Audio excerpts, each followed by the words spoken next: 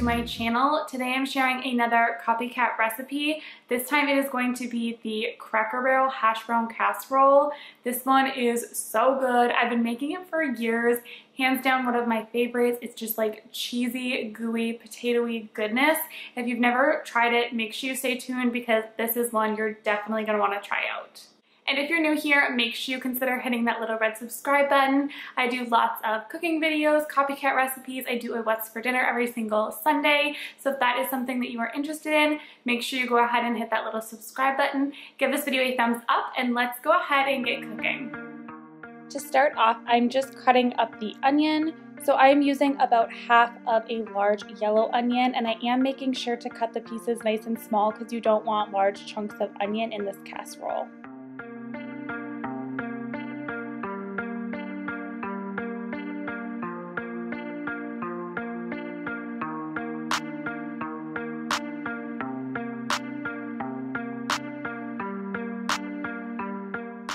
This casserole is incredibly easy to put together, which is why it's one of my favorites to make. I especially love doing this for parties or something because you can actually prep it ahead of time. Here I am just adding in 1 cup of sour cream, and then you're also going to be adding in a can of cream of chicken soup.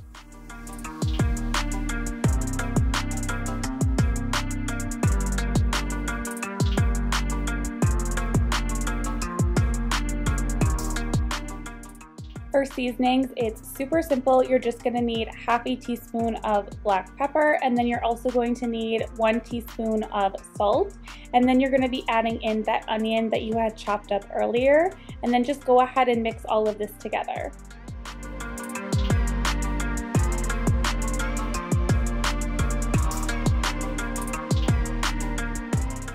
And of course, since this is a cheesy hash brown casserole, you're going to need some cheese.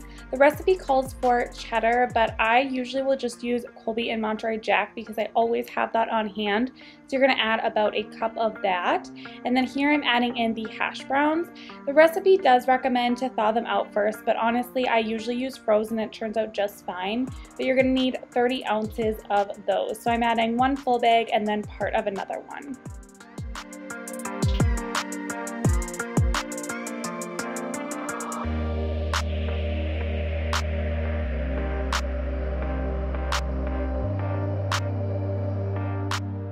So the only thing about using frozen hash browns instead of thawing them out first is just that they're a little bit harder to mix up.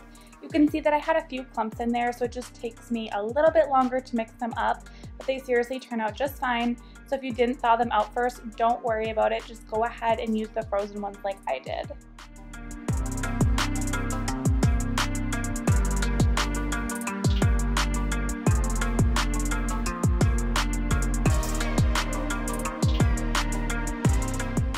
And then you're just going to spray a casserole dish. This is a 9x13 baking pan. I'm just spraying it with some olive oil, and then dump your hash browns right in there and spread them out evenly.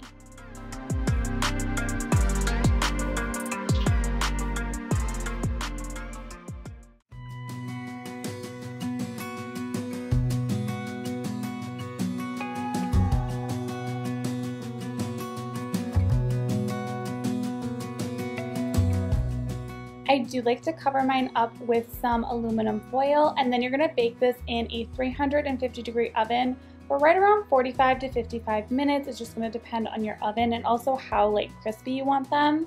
And then you're just going to pull it out in the last 10 minutes and add on about a cup of shredded cheese right on top. And then you're going to bake them for another 10 minutes, and they're going to come out and they're just going to be these delicious gooey, cheesy potatoes. You guys, this recipe is absolutely amazing. This is perfect for parties, grad parties, just a really yummy side dish for a barbecue or something. I seriously love this recipe. If you've never tried it before, you're gonna have to try it and let me know if you like it. It is seriously delicious.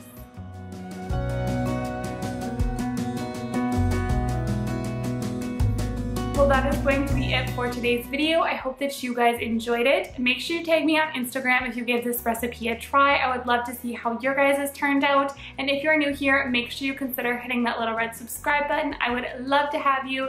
Give this video a thumbs up, and I will see you guys next time. Thanks so much for watching. Bye.